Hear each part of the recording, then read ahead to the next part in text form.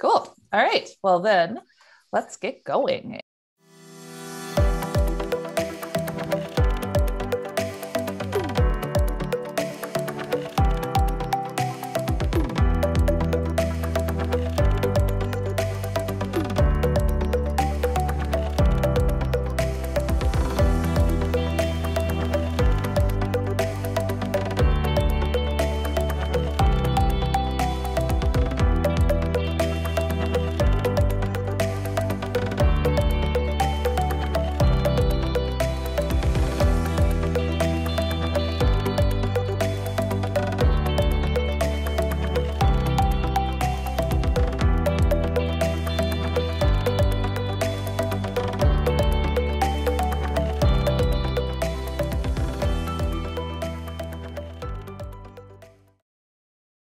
Hi, everybody. Welcome to National Library Week. We are so excited that you are here with us today to celebrate libraries overall, but really today a very special part of the St. Paul Public Library, the Bookmobile. My name is Beth Burns, and I am president of the Friends of the St. Paul Public Library. If you're on this Zoom with us today, you probably know about the Friends already, but just in case, I want to give you a bit of background. We are an organization that for 75 years has been powered by this community's love for its library. What we do is we raise funds from the community to help support library programs and services. We advocate at both the City Hall and at the state capitol for the best interests of the library, both in terms of budget and in terms of policy.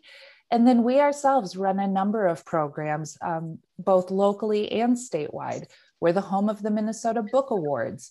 We have a national consulting service that is called Library Strategies, and we are your state's chapter of the Library of Congress. We are Minnesota's Center for the Book. But again, today, we're going to the heart of work that we love to support, and that's right here in St. Paul at the St. Paul Public Library. And we're going to be talking about the Bookmobile.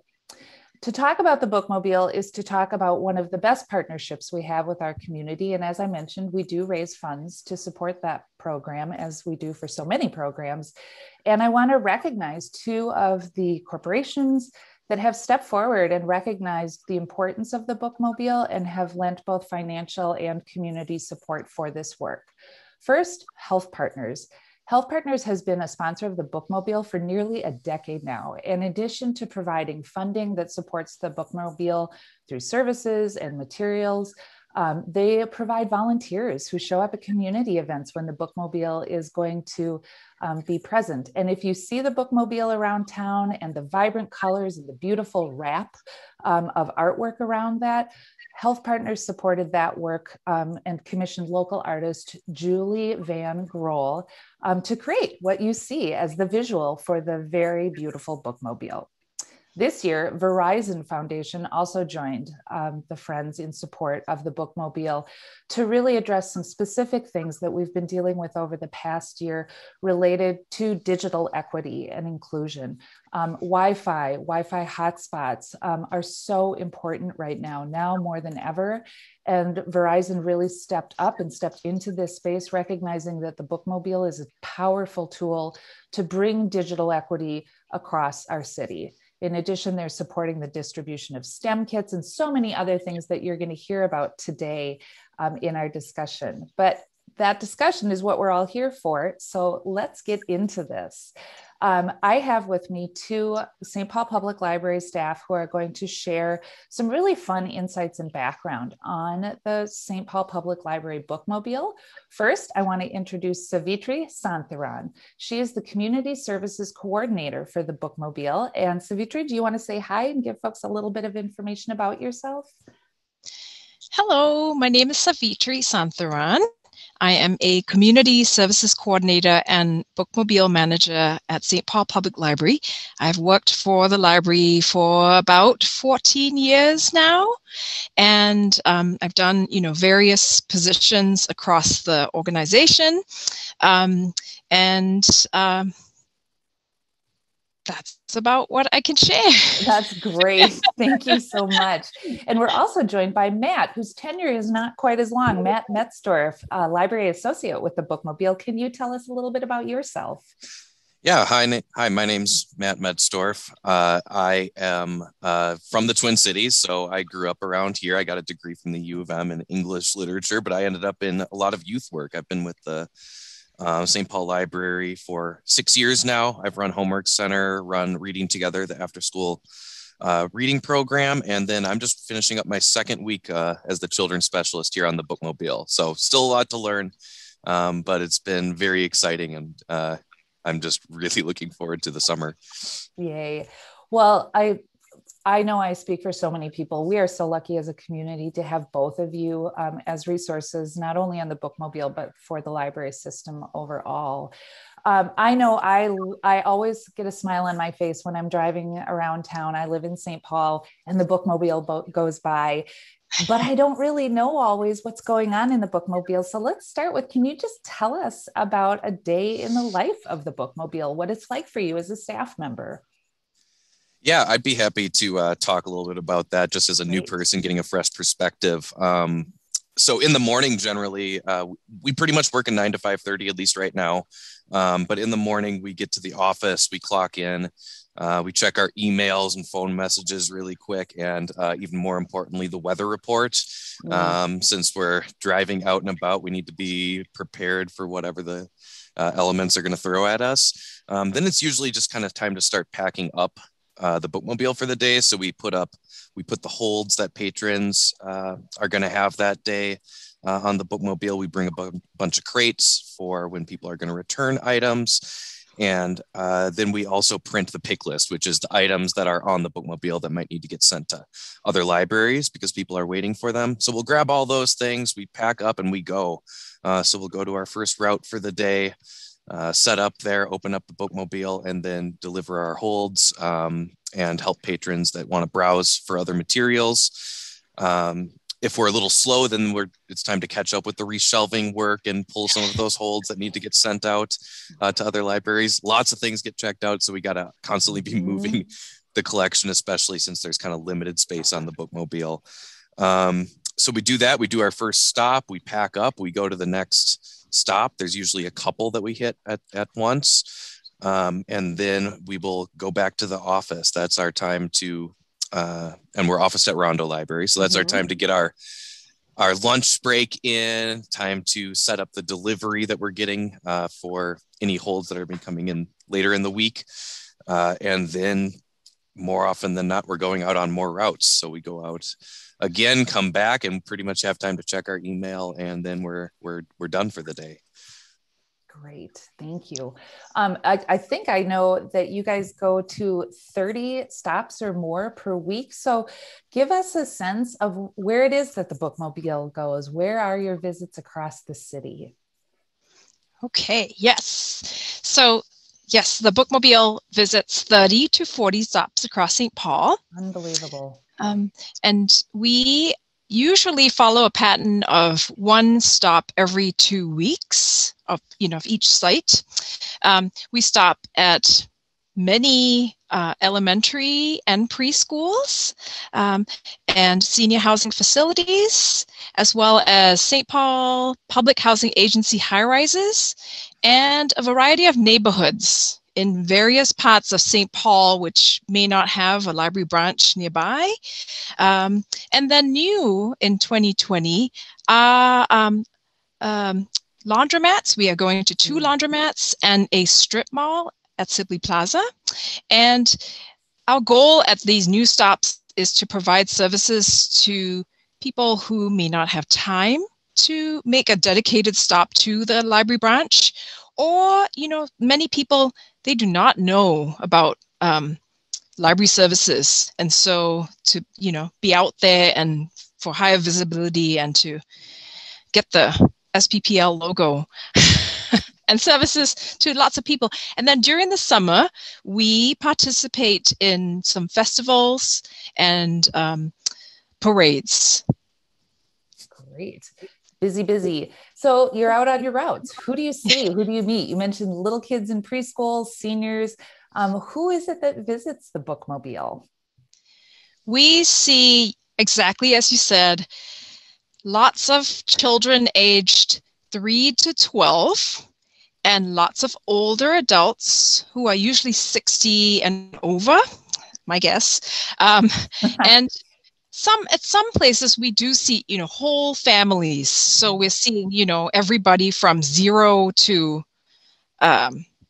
80 or 90. But not as many. So it's like the very young and the very old. I bet over time that there are relationships that get built between library staff and those who probably really value and need the Bookmobile as connection. Can you give me an example of a relationship that's been built through one of these Bookmobile stops? Yes, this is a wonderful question, because this is what makes, I think, the work, not just on the Bookmobile, but at the library, so wonderful, is these relationships. And so I have two little stories. The first one is a show and tell. I'm going to show you this. It's a request list. It is a beautiful request list. Oh, it's great. We've been getting these for years. It's color coordinated. It's very detailed. And it is from one of our teenage patrons who visits regularly at the Ames Lake neighborhood stop. So they give us this envelope with their requests every other week. And we do our very, very best to make sure that we can fulfill the holes and get those items to them. But it's built like an opportunity to, have conversations and, hey, did you find this? That sort of thing. And building trust that they know that we are doing whatever we can to make sure that their needs are met. And it's not just this one patron. We get lots of lists from various people whom we see. And it's also a great way for people to get what they want, because our collection is not huge. So it's, it meets the needs. And then very quickly, I'll tell you about a second kind of relationship, because we go to so many schools. And, last year was all cut off really abruptly. We did go to many neighborhoods where we would see kids. We could see kids behind windows, and you could tell that they were inside the buildings because curtains would be moving, or sometimes they'd be waving at us from their windows. And it was always, like we'd be waving at them, trying to get them to come out. And many times the kids, like after a few weeks of visits, would come out and tell us things like, I told my mom, my mom told me I couldn't come outside because it's not safe. But I told them that I know the Bookmobile because they've been to my school, and I know that it's free and it's safe, and, they have books, and I'll be able to get something to read. And so to have them tell us that was just like, it's kind of magical, because it felt like it had come full circle, like all those years that we had seen them at school. So, it is such a powerful image to see these kids see something familiar in a time when their life is probably so disrupted. Thank you so much for sharing that story. So you've sort of opened the door to a question I have, and I suspect a lot of folks have. This last year has been nothing but disruption and change. How have you guys had to adapt your work with the Bookmobile to the changes in service model and all of that resulting from the pandemic? Yeah, so I wasn't around before the pandemic on the Bookmobile, but I've seen what it looks like now, and it's a little bit different. Before COVID, we kind of pull up to a stop, unlock the door, put the step down so people can get on, and then people just walk on. They can grab their holds, they can browse for materials, and then just leave when they're ready to go, talk with us for a little bit. Unfortunately, there's no way to socially distance on the Bookmobile. There's just not a lot of space. So we haven't been able to invite the public on. So what we have is we got some lightweight fold out tables that we just keep on the Bookmobile. We'll bring them out onto the curb for all of our stops. And then when patrons come up to the table, we can grab their holds and check them out for them, then drop them off. That's in most cases what patrons are wanting, but we do have plenty of patrons that would like to browse for materials as well. So we just have some plastic bins for, if we know these patrons like to look at action and horror movies, we'll put out a bunch of action and horror movies, let them look at it. we'll take what they want and then check it out for them. And then with school visits, same thing. We'll put out tons of bins of children's materials to look at. And, we had a school visit earlier this week. We brought and it was raining, but we went out. So we brought a 10 by 10 tent with us and then put all the tables out with all the books. And then we had another table with a laptop that we can set out there, take the student's number, and then check the materials out right there on the curb. We're hoping that we'll get to a level of public safety in the next few months that we'll be able to welcome people back on. But right now we're just doing our best to provide all the services we offer to anyone at any of our stops. Well, I mean, it's just a statement of commitment. Wow.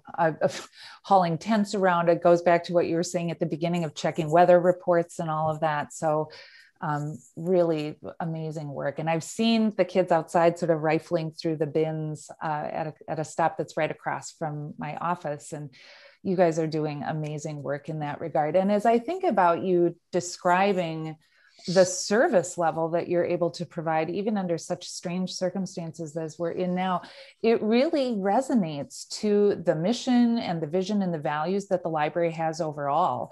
I know I was a part in 2018 of work that the library did to really establish a new strategic vision and direction for the library. And I'm just going to read for a second a couple of statements that I think really resonate to what you're saying, but reflect specifically the mission of the library, which is to welcome all people to connect, learn, discover, and grow.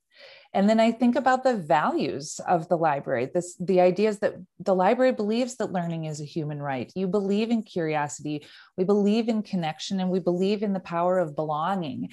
And when I think about connection and belonging, and that learning needs to still happen even under these strange circumstances, your work just aligns with that and embodies it so clearly. So can you talk about how the Bookmobile really steps up to achieve the St. Paul Public Library vision and mission? Yeah, I'd be happy to talk about that. I'm just going to restate the mission in case people missed it, which is that we invite all people to learn, connect, discover, and grow. And I think if you've been listening to kind of what a Bookmobile interaction looks like, you'll probably agree that it's pretty easy to see that we are inviting people to learn, connect, discover, and grow. It's our purpose to reach out to underserved areas of the city where getting to a library might be difficult for someone, either because of transportation or just distance, how far they are from a library. So being able to go and visit these people where they live or close to where they live, I think is a really important way to get people to connect. And then we've also been talking about school visits. Something that's not so obvious maybe to people is on these school visits, this might be the only time that the kids there will interact with the St. Paul Public Library. Many of these kids might not be going to a library regularly with their families or friends. So that we have that one chance when we come every 2 weeks to their school to make that connection and get them excited about reading and learning. I actually wanted to share a quick story. I accepted this job about a month ago, and the day that I did, I talked to my best friend who lives in Japan now to tell her, and she was so excited. And then she was like, "I used to go to the Bookmobile as a kid," and then later in the day, she thanked me because she said, "Oh, it just brought back so many memories, and I've been feeling good all day." And I think for a lot of kids, that is what the Bookmobile is all about. It makes them feel really valued and really seen by the community and by the library. And you never know when we're going to make that big impact on a child, even if it's just that little 5-minute 15-minute school visit. Right. That's amazing. It looks like Savitri, we've lost her for a moment here, and she's already coming back. Okay, we're back. You might notice some of your visuals have changed. And this is just how we adapt and respond in a very strange year. We were having a little bit of connectivity issue on the Bookmobile, which is where Savitri's location was for the first part of this interview. but she has moved back inside Rondo Library, which is the hub, the home for the Bookmobile. And we're going to continue our conversation here. And just want to express appreciation for COVID protocols being followed. And so hello to the masks, but still grateful to continue the conversation. So thank you. I'm so appreciative of the many stories that you guys are sharing today, but I also know that data matters. Savitri, I'm wondering, can you share some data points about the Bookmobile that will help those of us who are with you today on this program understand impact a little bit better? I guess I'm thinking about the library's summer learning program, which is called Summer Spark, and how important the Bookmobile is to that program or any other program that you might want to speak to. In 2019, the Bookmobile contributed to 22% of the total participants in the Summer Spark program. Wow. In 2020, out of 7,400 free kids books that were handed out, the Bookmobile gave out slightly under 50% of these books. And we also handed out over 1,000 take and make activity kits for children and teens. Wow. I mean, just impact. That's amazing. So thank you. You guys have to get out on that Bookmobile this morning, and I'm grateful it's not raining right now. But to wrap up, I'd love to hear a story or just a little bit of behind the scenes anecdote about the Bookmobile, something that might surprise us. What is something that we, who are library patrons and Bookmobile visitors, that we never see? So this may not be surprising, but I think it's interesting. I like to remind myself and other people that the Bookmobile goes to people's homes and communities. We are at their building entrances and we are at their doorsteps. And this proximity to people's personal lives allows us to build those sort of special connections and very strong ties, because I think a certain amount of trust is built up with that, with that time there. And I think because of repeated positive interactions, the Bookmobile is thought of as a friendly government service.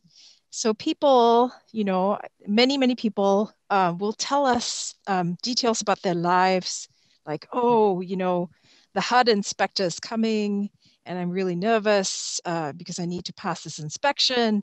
Or at school, maybe a child might say, man, my mom's car broke down and I got to school late today. And, then we didn't get my lunch, and all these details about people's lives. And it's just I feel like it's a testimony of their trust in us, that their belief that we are a safe place, that where they feel like they can be seen and heard. And it's the slogan, "We're here for you," it's taken to almost a higher level. Mm-hmm. Yes. So it's I have lots of like random things, but I feel like this one is very important to our work, our daily work. Absolutely. Well, I cannot thank you enough for your time. I think one thing folks are going to want to know after hearing this conversation is if someone wants to visit the Bookmobile and meet you guys, interact safely outside for now at these tables and rifling through the bins and talking with staff, where will people find information about when and where the Bookmobile will be near them? How do we do that? So we try our best to have the schedule for both the current and the next month available at the Bookmobile. So if you already know where we are, you can grab one there. But also on the website, and we try to have those updated as quickly as possible. Because of the pandemic, there have been more changes to our schedule than we would normally have. But we try as much as possible to keep our schedule up to date and be where we promised to be at the time we promised to be there. Right. You can also call us. Our office phone number is 651-266 7450, or you can call any of the St. Paul Public Library locations when they are open, and staff will be glad to tell you more about when and where we stop. And if you see us stopped somewhere in the city, just by chance, you're welcome to come visit us and say hello wherever we do stop. Great. Oh, wonderful. And for folks who are curious, the library's website to look up that schedule is SPPL, St. Paul Public Library, sppl.org. So wonderful.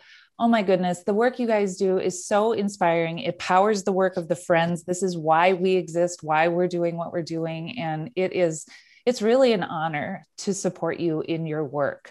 I think we're going to look at some images, a little bit of a tour of the Bookmobile in some regard to sort of see what the Bookmobile looks like.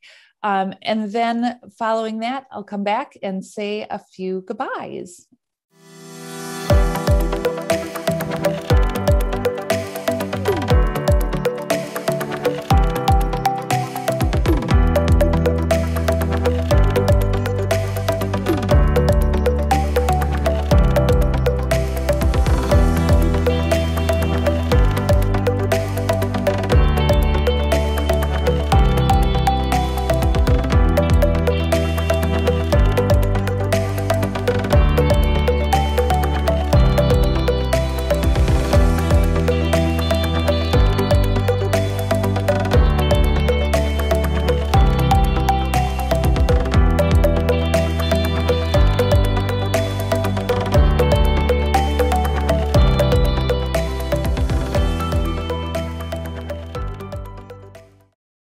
Well, I know that everyone shares my gratitude. Matt Metzdorf, Savitri Santhiran, thank you for spending time with us today and helping us understand more about the work of the Bookmobile. We're grateful to Health Partners and the Verizon Foundation for their continued support. And I think I understand now more than ever how much the Bookmobile in particular really does embody the mission and vision of the library overall, and how critically important it is right now that the Bookmobile persists and is out there in the community, meeting people where they are, and taking away one barrier for them to connection and interaction and learning and inspiration and growth. So what a great highlight of National Library Week. Thank you so much to both of you, and look forward to seeing you out on the road and across the streets in St. Paul. So have a great day, and thank you so much for your time. Thank you very much. Thank you. And thanks to everyone who tuned in. We're so glad for your interest and your support, for joining us today. Really hope that if you have questions about the library, areas you'd like to learn more about in future programs, let us know. We're at info@thefriends.org, and we'd love to hear from you. So thanks so much. Everybody take care. Bye-bye. Bye.